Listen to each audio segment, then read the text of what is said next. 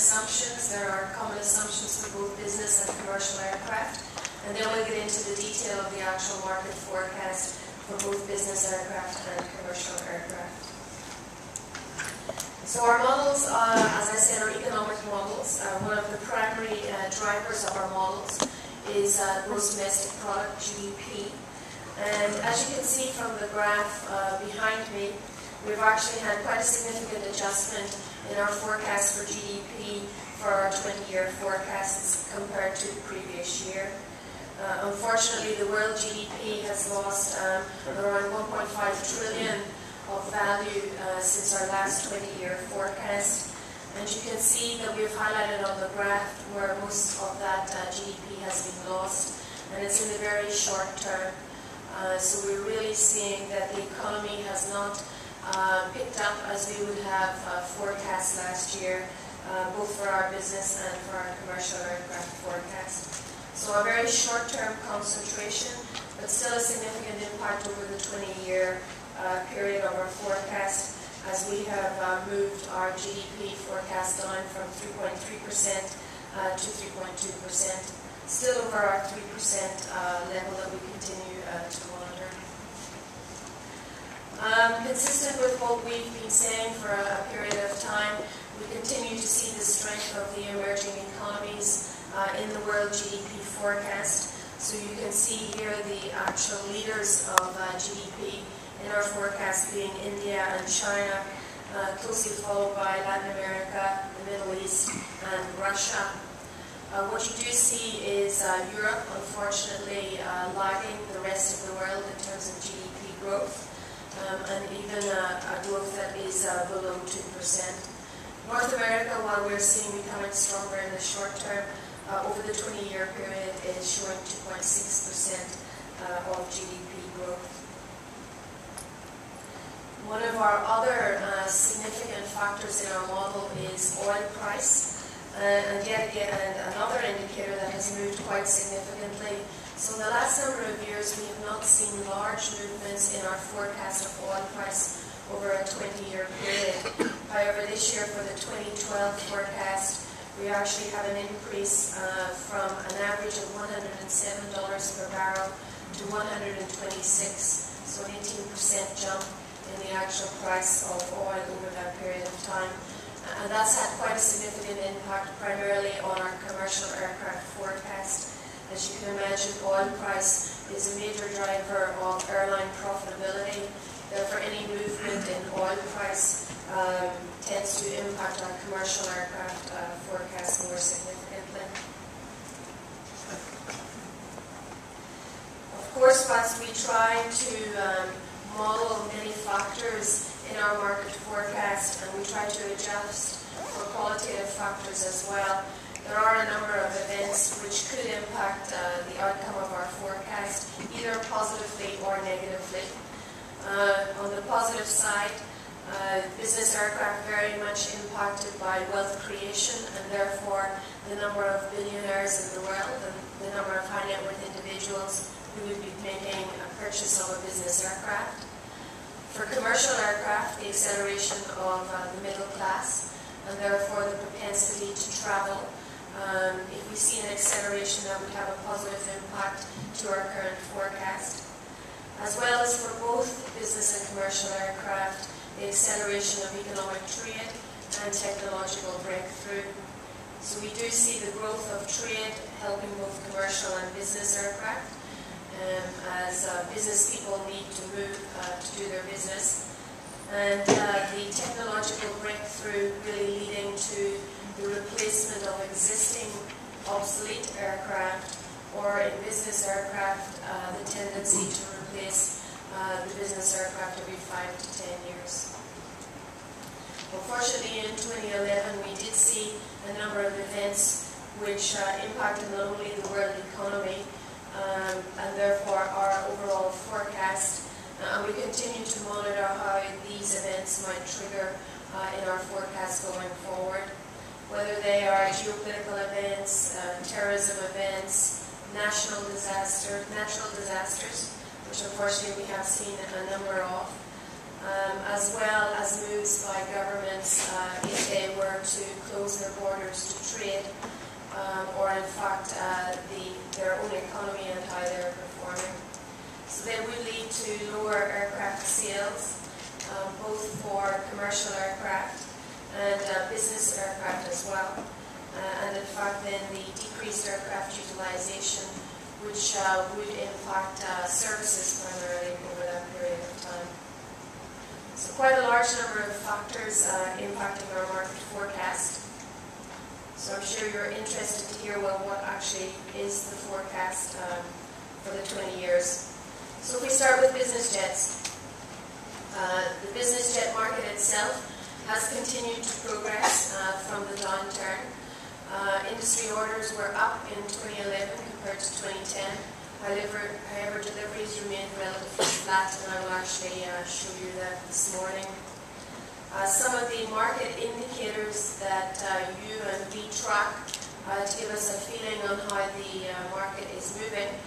We did see some favourable trends with pre-owned inventory levels coming down and residual values bottoming out, which is good news for the aircraft industry overall. And we did see increasing fleet utilisation both in the US and Europe.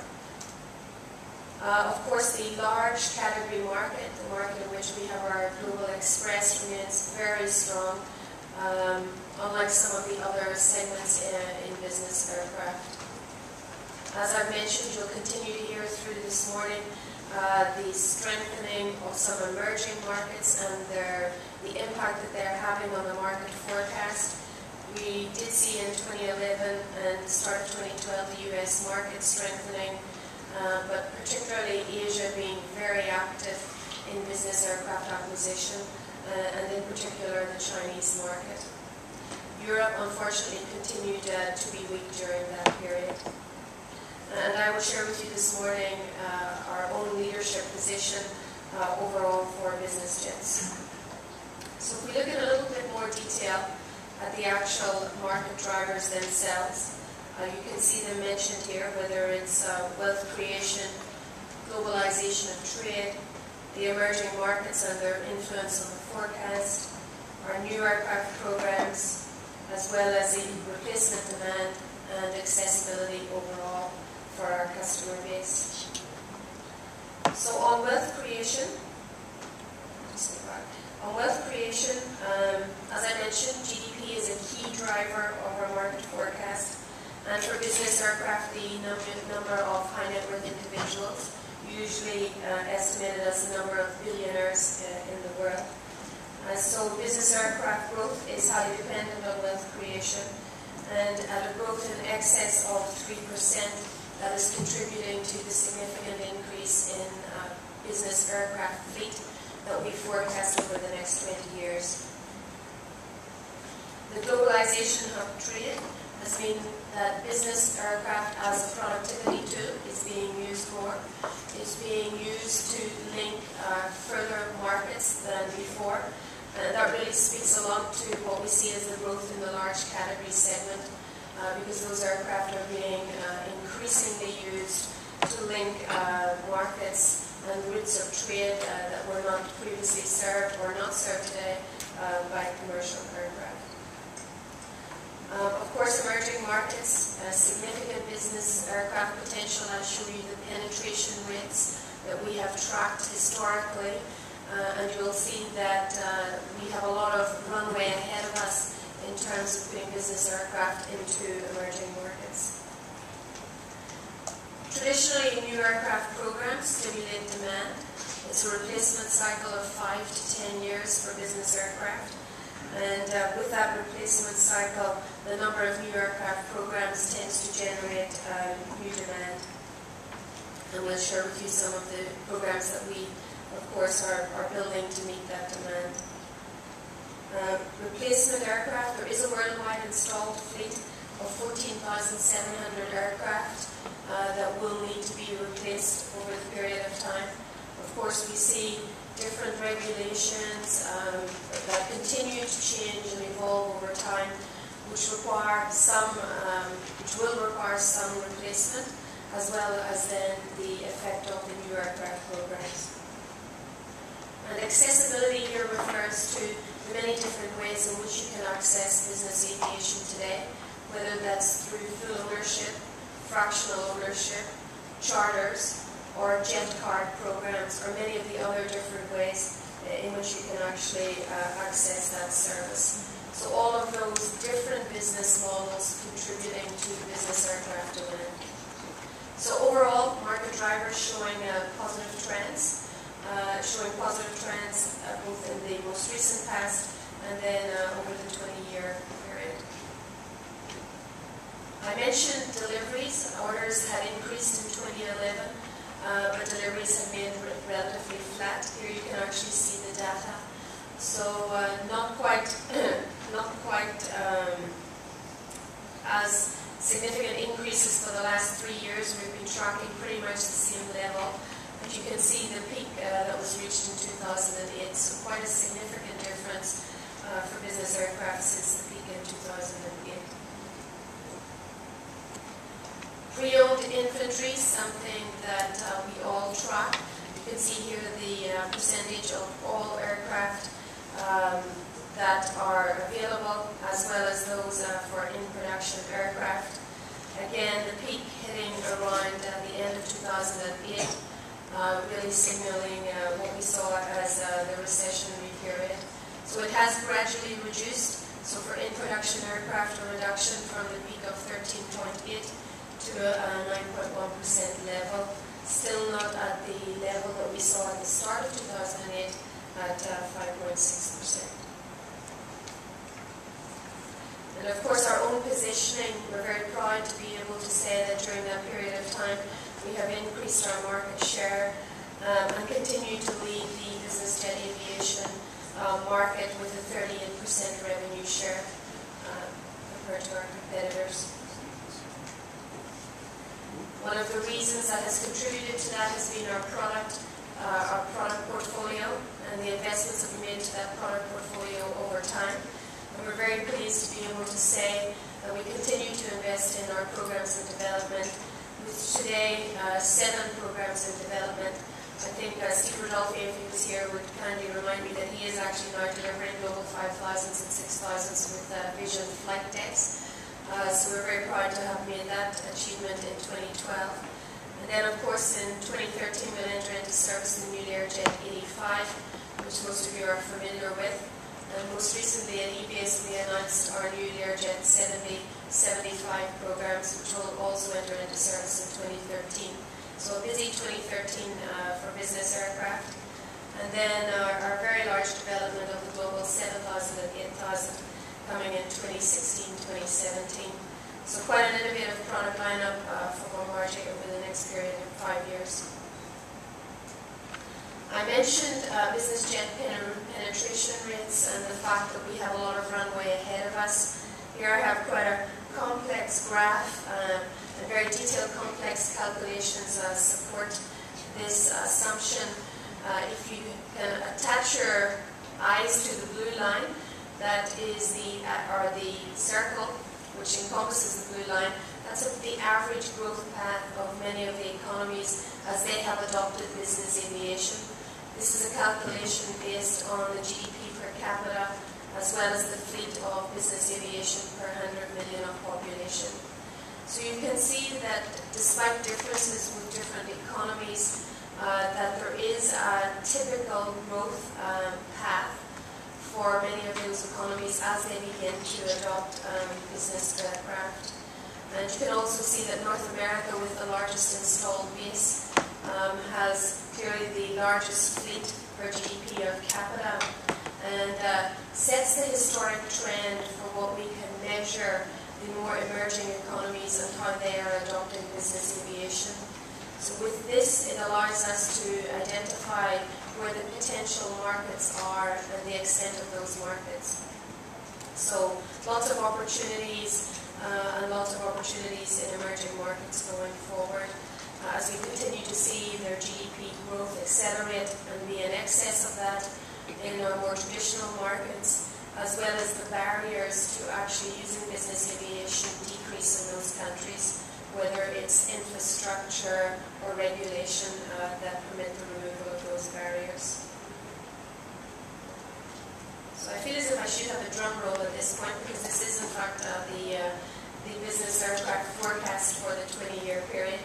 You can see the growth in the fleet very significantly, and overall deliveries of 24,000 business jets during that period of 20 years, with I guess more of those deliveries coming in the last 10 years of the period.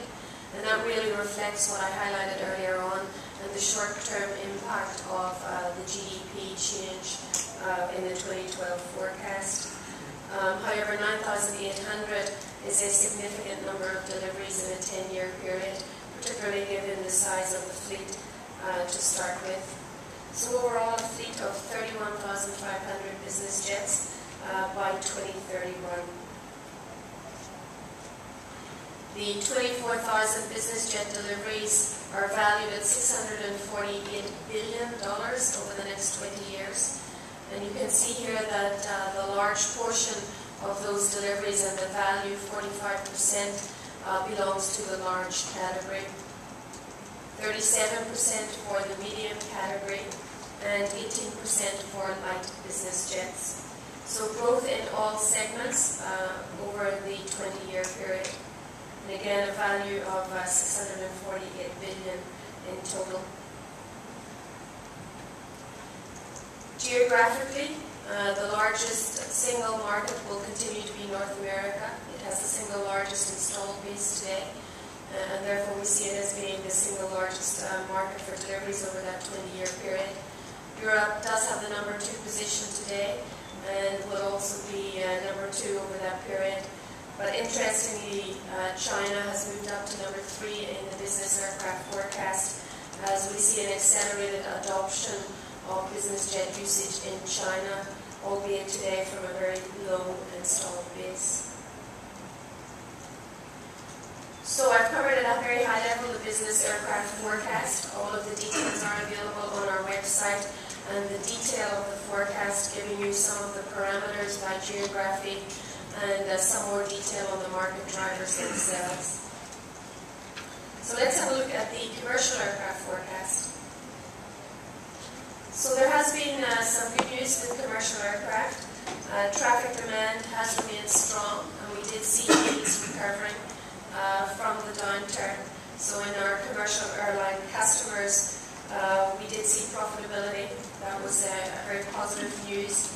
However, still continues to be a lot of volatility, whether that's due to oil price, labour scope clauses which determine the expansion of commercial aircraft, particularly in the US and European markets, which are the 2 largest installed base. So more mixed trends for the commercial aircraft industry overall. However, we remain very positive about the industry, and very positive about the portfolio of products that we have to meet the demand that we see coming from the commercial aircraft industry. So, like business aircraft, let's have a look at some of the market drivers for commercial aircraft. So, economic growth continues to influence our model. Air travel demand from our customers is directly linked to economic growth and the strength of the economy overall. We continue to see economic growth over that 20-year period, albeit at a reduced level from last year. As I mentioned, oil price, we've increased our market forecast, the average 20-year price per barrel this year to $127, so quite a significant increase.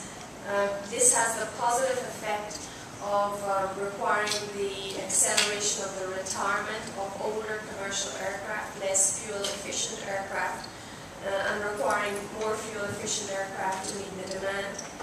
However, higher oil prices do have a negative effect on the economy overall, and consequently on demand for airline travel and on airline profitability. And in fact, oil prices now are beginning to make up a much more significant portion of airline profitability than labour costs. So we're seeing in the region of 34% of the operating cost of an airline as being actually linked directly to the price of jet fuel, which of course is linked to the price of crude oil overall. So a very significant component of airline profitability linked to oil price, and why we continue to see the volatility or the impact of geopolitical events on oil price. You start to see different forecasts of airline profitability over the 20-year period. Emerging markets, key influencer in the market forecast, and you'll see that particularly when I talk about the geographical demand for commercial aircraft over the next 20-year period. Labour trends, I referred to those earlier on with scope clauses in the US and Europe. Quite a significant amount of discussions ongoing currently in the US with the US airlines with their labour unions with respect to scope clauses.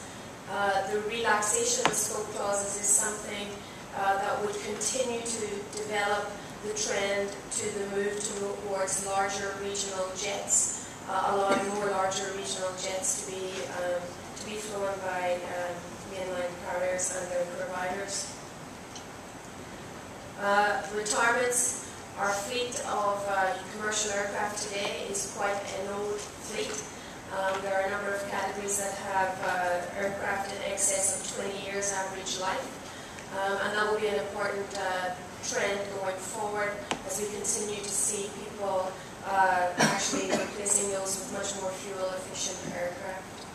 So a large number of the commercial aircraft forecast, a very important number is actually the number of retirements, which will drive the replacement cycle. So really the two factors, the number of retirements, which is driving the number of replacements, and then the amount of growth in addition to that.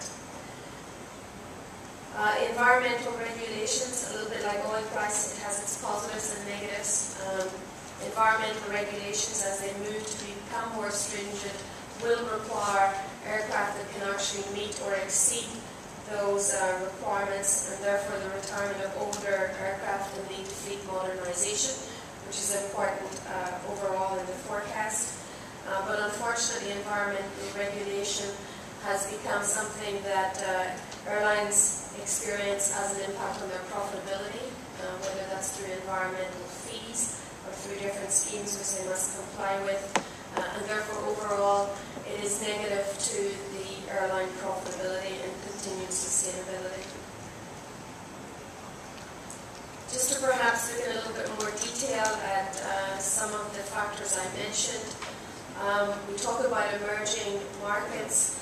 Perhaps one of the things that's most important for commercial aviation is the growing middle class population and therefore the propensity to travel.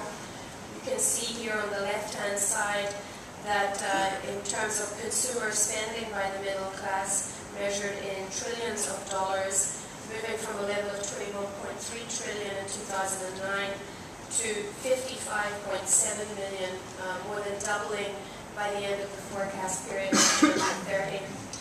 And in particular, you can see the red bar, just need to check it is red, the red bar showing the actual growth in the emerging economies, and in particular Asia Pacific.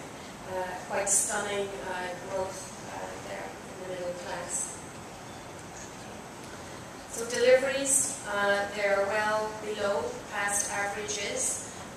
The industry in the 20 to 149 seats, you can see had quite a consistent level of deliveries from 2002 onward to 2008, and then we saw the impact of the recession with reduced deliveries, and still we remain 32% below the average number of deliveries in that period. Once again, we're very proud to say we continue to be the market leader with our jet and turboprop family, with a 42% market share in the regional aircraft 40 to 99 seat category. Again, the map looks quite similar to what we saw for business aircraft. The difference for commercial aviation is that China, in fact, is number 2, single largest market in the 20-year forecast, with North America continuing to be number 1 due to the size of the installed base. Europe, Russia and CIS has a slightly larger number of deliveries, but only because we've combined all of those countries into one region. So China remaining our second largest market in the 20-year forecast, and a very important market overall for commercial aviation. And I think it's important to note Asia Pacific, the remainder of the region, also at number 4, the fourth largest region. So a lot of growth forecast in non-traditional areas that Bombardier would traditionally have sold to. So once again, having a look at our market forecast from a fleet in 2011 of 3,600 aircraft in the 20 to 149 seat segment, growing to a fleet of 1,200 for the 20 to 59 seat. And you can see that here we do not anticipate many deliveries in this category. This really is a category that we see a large number of retirements as we continue to see the trend moving towards larger regional aircraft. In the 60 to 99 seat category, growing from a fleet of 2,500 today to a total fleet of 6,800. A significant number of deliveries in this category, 5,600, and we see that category as being a split with regional jets and turboprops. Regional jets taking 52% of those deliveries and turboprops taking 48%. Many less retirements in the 60 to 99 seat category. And then the 100 to 149 seat category, growing from a fleet, the largest fleet today of 5,100 to a fleet of 9,000, with deliveries in that segment overall of 6,900. Here again you see a similar trend to the 20 to 59 seat segment, with a larger number of retirements of very old aircraft. This is the category that has the oldest fleet overall, so 3,000 retirements in that period. So overall for our market forecast for commercial aircraft, 12,800 deliveries in the 20-year market forecast. Perhaps one point just to mention, because I did mention the split between regional jets and turboprops, a very important split as we continue to offer products in all three segments and across regional jets and turboprops. It is the importance of oil price to the split of regional jets and turboprops in our forecast. So you can see that with the increasing oil price, the value proposition of the turboprop is enhanced overall, and historic experience would tell us that. We've seen that with the number of turboprop orders in 2011 and continue to forecast that over the next 20-year period. So in summary, we have issued our market forecast for both business jets and commercial aircraft. For business aircraft, the 20-year forecast is 24,000 deliveries with $648 billion, with the largest proportion of that belonging to the large category of aircraft, 45% of the revenues. And overall, the fleet will be 31,000